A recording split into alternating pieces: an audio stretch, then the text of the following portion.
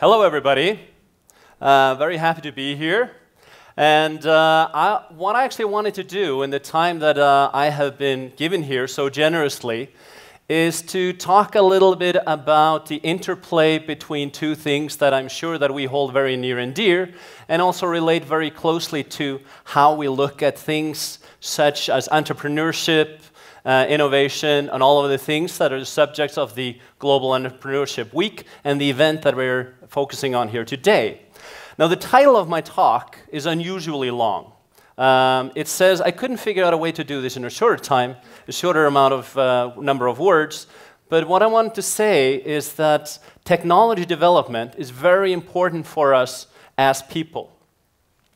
The other message that I want to get across is that people are also completely essential for technology development to continue. So let's dive in. Now, we've seen all kinds of information. We have probably each one of us has in their back pocket tens, if not hundreds, of challenges they see that technology and development can help address. Now, probably one of the most common ones to look at in today's environment is the global environment, the global climate, the changes that we are seeing in weather patterns and temperatures and so forth. And if you look at the picture there, you can see some of the melting glaciers, as well as some of the graphs. And this is just one of the hundreds, if not thousands, of graphs that we have showing that there has been a rise in temperature. Now, we look towards technology as a part of the answer about how do we address this. And we know that it is not enough for us just to say that we need to change it and somehow the behavior has to change. There is also technical elements that are essential in solving this, both in finding ways for us to keep our living standards as close to they are today by using less CO2 emissions, etc. But there's also a question of how to deal with some of the ramifications we're already seeing. Now, if we look more locally towards Iceland, we have built an economic development and economic growth on the increased access to natural resources. We have been looking at fishing, natural energy, renewable energy from the ground, hydroelectric energy, and also we've been using our natural landscape for tourism, etc. These are in limited supply. We cannot continue our economic growth based on just taking more and more of these. So the next step for Iceland is to industrialize, to increase the technical development and increase the emphasis that we have on using know-how and knowledge and innovation and technology to generate products that we export. Now, from my background, if any of you have read it, then I have to admit that I worked at NASA for 10 years, so I'm also kind of partial towards the exploration of the universe. And technology is also an integral part of our future, depending on where we want to go. For example, if we want to go and visit Mars and see what it's all about. Now, when you say technology development in many circles, there's an image that comes to mind. And there's this image of linear progression, and it's often also supported by information given out in textbooks or some of the journals and things that we see. Now, I couldn't resist. This is a poster that hangs up on the wall in my office at home. It's by National Geographic, and it's showing the 100 years of history of aviation. Now, if you look at this, they've lined the airplanes up so that every single one of them looks like a natural progression of the previous airplane. It makes you think that you can do technical development just simply by saying, okay, this is what we have today, let's now improve it in a certain direction, put some money into it, put some hours into it, presto, 5 years later we have the next generation of it. This is the image that is often given. And it's kind of hard to see there, but one of the examples that is given there that is historically so inaccurate is the indication that the X-1 plane led to the X-15 plane, which led to the space shuttle. That is not the way it went, and that is not the way that technology goes. The fact is that technology tends to be very nonlinear. And if we look at the spacecraft that we have there in the top left corner from your point of view, well, some of you may look at it and go, this looks kind of familiar. This is like the Apollo spacecraft, right? Actually, no. But you're right then that Apollo, Gemini, and all of these used a completely different technology than what is indicated leading up to the shuttle in the aviation poster. This actually turns out to be the latest spacecraft being designed by the United States. These are on one hand the What is it called again? The Ares rockets are the two rockets on the side, and the Orion capsule is the one on the left. They look very similar to the Saturn. It's a big departure from the space shuttle genre. Now, if we look closer to maybe what we're used to in our daily lives, the kinds of entertainment that we see in massive multiplayer online games like EVE Online, these are not the natural progression of some goal that was set up in let's move from ping pong in the 1970s up to a massive interaction on the net. These are all things that happen because somebody pushes something forward. Google was pronounced dead many, many times during the time that it was getting born in Silicon Valley. First of all, it was technically impossible to actually do the search this way. And second of all, even if you could do the search this way, there's no way you can make any money off of it.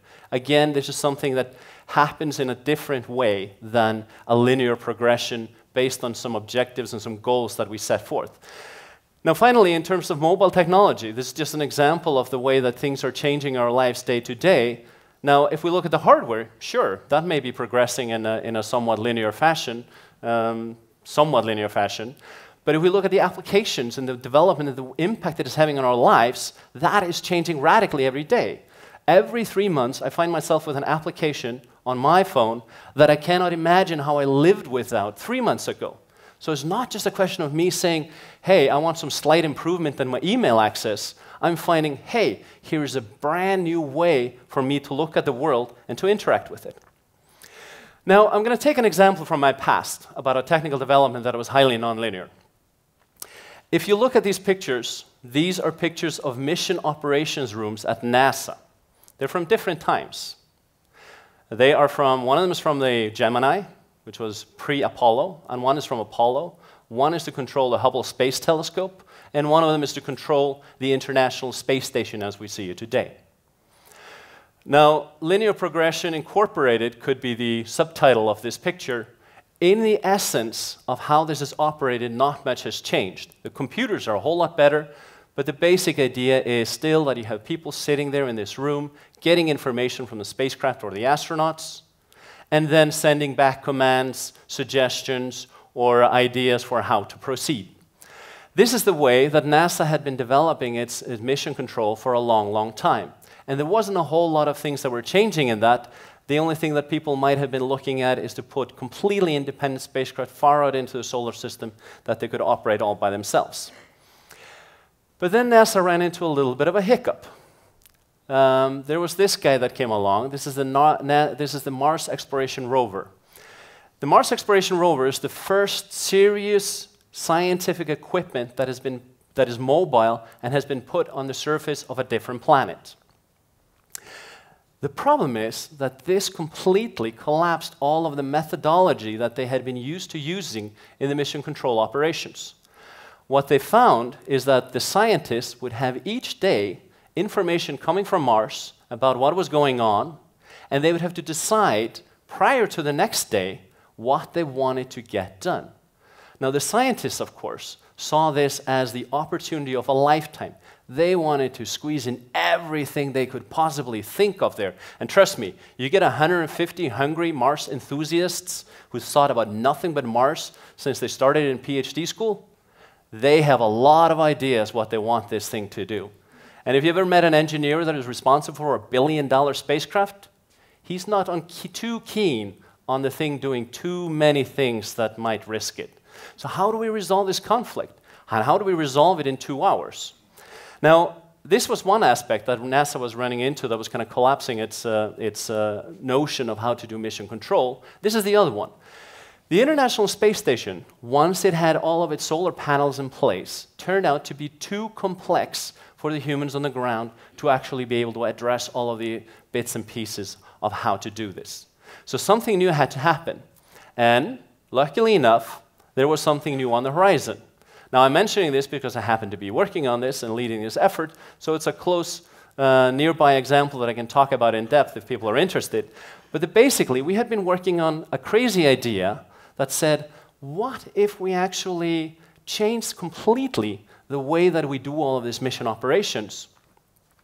And instead of people relying on talking to engineers who then talk to people in front of the computers, who then talk to the people who are actually allowed to talk to the spacecraft, we just tell the scientists, here's an intelligent tool. You go and tell the tool what you want to do with the spacecraft, and the tool figures out how to do things so that you don't jeopardize the spacecraft and take too many chances. And that's exactly what we had been developing when the Mars exploration rovers came along, and they decided to plug that into that mission. It is now a standard part of each of the mission. It has completely changed how the scientists and everybody else approaches this. This was not something that NASA had set out and said, in 5 years, we shall have technology to do this. This actually bypassed all of the plans that they had for their mission operations and came in with a new angle to help them out. Now, let's take the same idea, this idea of letting people figure out how to best solve the problems at hand and look at some of the pressing challenges that we have in the world today. For example, transportation. So, sustainable transportation. We have cars, we have buses, we have an electrical car. The yellow one there is something that the students at RU actually built as part of their projects. What can we do to help people use those to solve their problems, as opposed to just saying, let's have the bus replace the car, or have the electrical car replace the car, or everything like that. We always then run into the problems of people figuring that they're losing out on something. Now, do we believe that this is possible? Of course. When is the last time anybody here actually talked to a travel agent on the phone? Years, decades. Why? Because we have been given tools through DoHop, Travelocity, Expedia, you name it, to basically do all of our travel arrangements ourselves. And we're perfectly happy with them. Now, somebody would have said many years ago, but you have to replace it with something like a travel agent. Turns out that that's not the point. You can just put in the right tools, and you can solve the problem. So, the idea is, let's take this kind of approach, and maybe instead of looking at replacing one thing with another, let's replace the mindset and the tools that we have with something completely different. For example, a small idea that we had at RU was we found that the students had built a couple of electrical cars. Why not turn them into a very, very, very small car rental agency that could rent out or lend out cars to staff and students who would come by public transportation or on bikes. Now, you have to put that into a system that actually works. You have to have computer technology so they can access it and do their planning, and you have to have the reliability of somebody else backing you up if the car breaks down. You have to remember, these are student-built and designed cars. That putting all of this together gives you a small example of a solution of how you can approach it differently than just saying, thou shalt not use your car, or thou shalt use this short-range electrical car instead of your car. Now, we can take it even further. How about the power system as a whole? Iceland has a power system that is fundamentally renewable based on hydroelectric and geothermal energy. But we're seeing some of the impact that this is having on the environment, regardless of which technology you use. And we're also finding, and we've seen this in the discussion here in Iceland, that these are limited in their availability. We are already well past the halfway point in the amount of energy that we can get out of these sources. We're also finding, and this is shown in some of the graphs here on the right, that the landscape of this is changing, both short-term and long-term. Long-term, we're going to see the flow from the glaciers that goes into the dams changing with the changes in the climate.